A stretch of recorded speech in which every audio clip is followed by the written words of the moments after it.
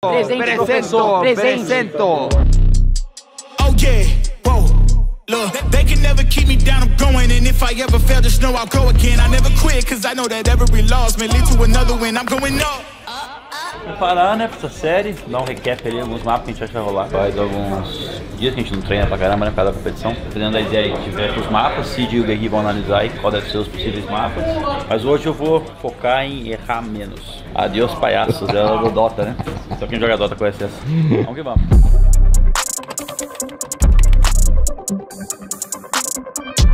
E aí, mesinha, ó, raiz, hein? Não, tá bravo você tá. Cuidado com o tapete aí.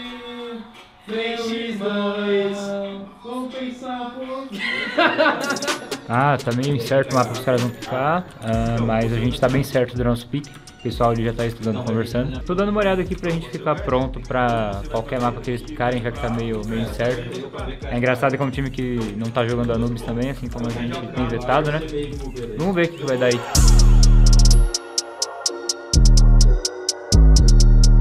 Não teve muito meta, não teve muito fraco A, nem forte A, foi meio que, tipo, normal, tá ligado? Não, era meio que um A fixo, com dois meio quebrando pau, às vezes você pra B. O finalzinho do jogo do call só a gente começa a tentar resolver com phase. E do jeito que eles jogaram aqui esses mapas aqui contra os caras, não parecia que eles estavam querendo explorar muito leitura não, mano. Eles não jogam muito campeão não, velho. É igual a Apex. Eles jogam simples. O que o Yuri tá falando é, ou o Fallen tá aqui pra fazer esse kit e o Yuri tem esse aqui, ou o Cello faz a HE. Duas HE, uma lá frente, ou uma lá frente e duas HE. É. Não, mas se faz duas HE, o que vai mudar?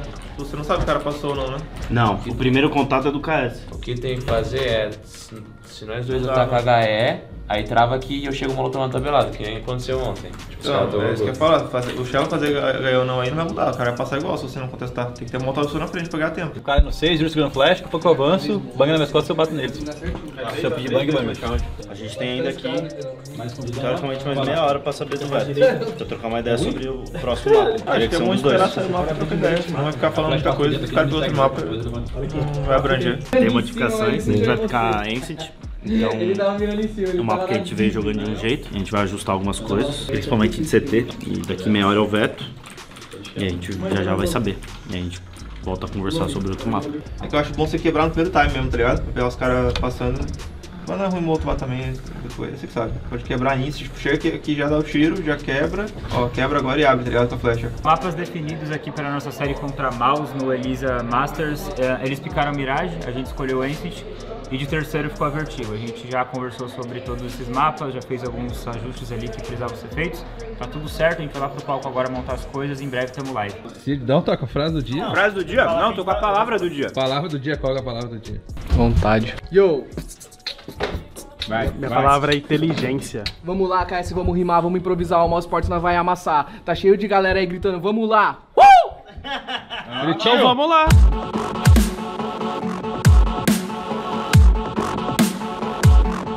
Dia de Fúria, vamos ganhar a Elisa, caramba! Bora, Fúria! Make some noise for FURIA!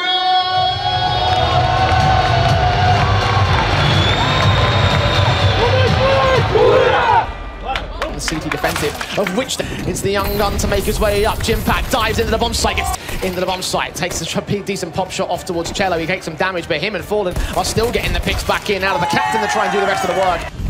So should be looking towards those guns the next case. Those flashbangs, Fallen with the AWP pick, case Serrata with the nade should finish off the casualty that he tried to take with the M4. Sure, he can actually find a return fight. Art does get dealt with, picks in the apartment, so it seems like that bait and switch really truly worked out for them. All five alive on the FURIA side. The Tech-9 still going to find case Serrata out in the open. He's good for that one pick, but Shu is there for the trade. Fallen on site, lands another pick on Torji. The M4 of Yuri can drop the bomb carrier. Making some noise in mid, knowns the T side. Look back towards mid though, there's more in the way. Shots missed out, but Case Serrato locks into towards the right-hand side. It's an easy one. It's another clean kill from him. And Yuri's there to steal the last. Just doesn't feel it. Down to 3 players, at least there's a trade or 2, in fact, from the FURIA camp. So a 3-on-3, exertion score off in mid. Aggression out in the open, Torji can't hit his AWP shots. FURIA fan corner. Enjoying themselves most certainly, and I'm sure they're going to be happy with the way things have gone. 51 points of health for that AK. The AWP stands by. Is there a flashbang to get them out?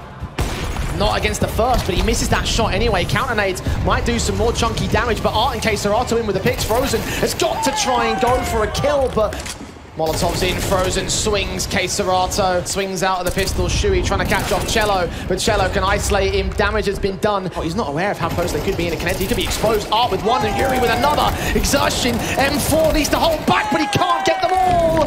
K-Serato, I should say, making his way out. Jimpat locks in the headshot, one more man up to face and to fall.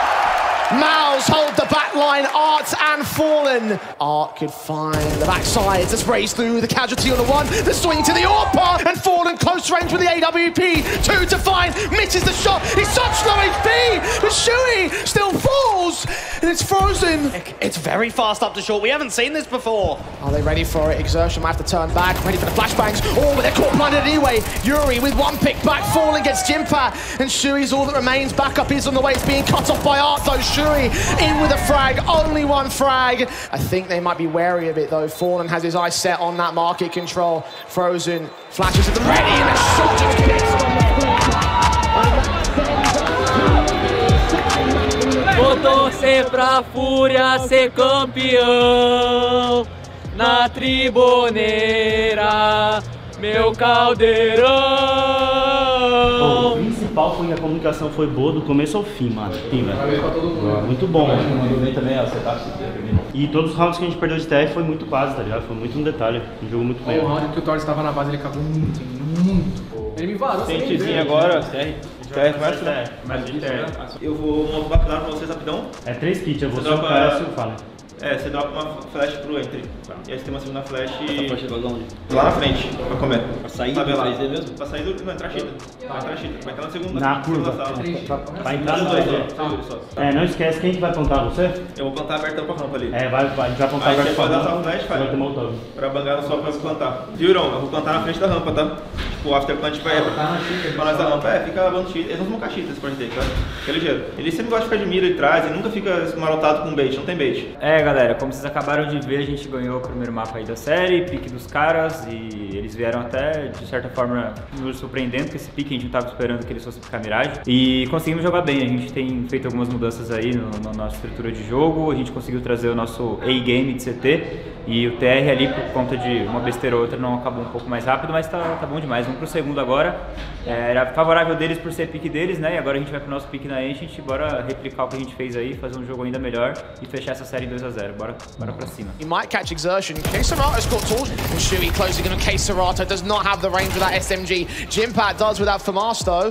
Frozen in from mid, cut down by Cello. Towards Shui, gets on it, the defuse being tapped and held, sprays, Manic, revealing vision, but they can't quite get a kill back here. They do get off the defuse in the end. K-Serato's overwhelmed, Fallen back in with his own Glock kill, and I think he's stalled for enough time here.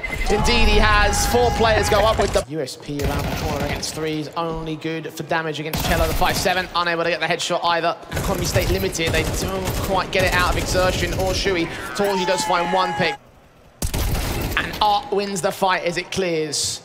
Jimpat, next man in, and K-Serato just domes him in, firing back to get all the casualties. Torji trying to insert himself into the back lines, but K-Serato mows him. Some Molotovs go back and forth. K-Serato is good for the one. Exertion gonna burn as well. Getting caught off. The AK's all alone here. He's gonna get isolated by the 3-man crossfire. Spray back to do the double damage. Stuck around to tank the damage for so long. Art swings forward and gets the frag onto Exertion. Again, he's got teammates with him this time. Falling with a kill. Cello can double in. A bit more important. Can they recover this? Certainly Cello can. K-Serato just stalling for time here. Versus 2. Tagged heavily, but Exertion goes down. He taps burst. Nades come out. And Torji can get the kill with the USP. He's got the kit. Does he have the time? No, he doesn't. FURIA hold on to number 8. Oh, engagement out towards Elbow. We're going to try and send them out here. 1 kill for Yuri. Second one is going to get found as Cello is going to get overwhelmed. Jimpat and Exertion alone. Picked off out here towards Shelf. Leans in and gets an easy pick onto Exertion. AWP doesn't quite go down just yet. Gets a pick out towards Elbow. And the wallbang sprays of Yuri come up good with Fallen. Similar story. Cello follows suit on Shui. And it's complete capitulation for Mouz. The half now going to get shut down by K-Serato. Perhaps Jimpat certainly Frozen. Just when K-Serato and Fallen look like they've done enough, Yuri out here towards Temple. Oh, Torzi's going to give him the fight back to a 2v2. The bomb's going to get dropped in A main. Oh, Mouz switch off.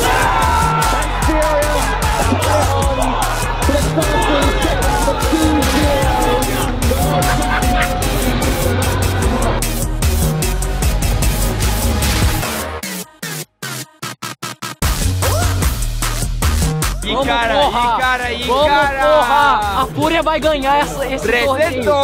Bora aqui. Não acostumei com o trem ainda não. Eu moro em Tampere, vim de trem. Perto? 2 horinhas. E é a primeira vez que tu assiste CS na LAN? Pior que é, velho. Primeira vez. É mesmo? Ah, muito foda, velho. Muito foda. Amanhã eu tô aí de novo. É mesmo? Ah, muito bom ganhar, né, mano? Felicidade de participar de mais uma playoff. É, a primeira playoff no stage pra nós, né? Com o público. Então, mano, muito feliz aí, ansioso pra jogar. Fazia um tempo que a gente não apresentava um CS tão bom.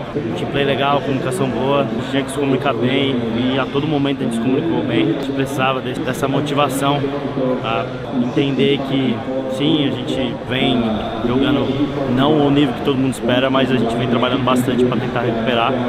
Hoje foi um passo e amanhã vamos dar outro, vamos embora, passo a passo. Ai, caralho, filha da puta, mano. Sobre o Arte Capitão, a gente está no momento de testar coisa nova. A gente Fallen é indescritível, um dos melhores capitães do mundo, só que a gente estava tendo algumas dificuldades em tomada de decisão, em meio de round, até no começo do round, então pra gente é um pouco de caixa de gato, né, de testar as coisas, da gente ver como é que vai ser um arte de capitão, o Fallen dando essa segunda call, ele é muito bom organizando o meio de round, e aí ele não precisa ficar muito microgerenciando todo mundo e pode jogar mais pra matar, então é poder usar um pouco o melhor dos dois mundos. A gente já sabe, o Yuri e o Castrato já jogam muito bem na linha do arte, e agora é colocando o Fallen e o Cello nessa página, então a gente está testando e vamos ver o que vai dar, passo a passo, estamos felizes, todo mundo tá, foi uma decisão de time, decisão de grupo, a gente sentou, conversou e estamos felizes e vamos dar o nosso máximo.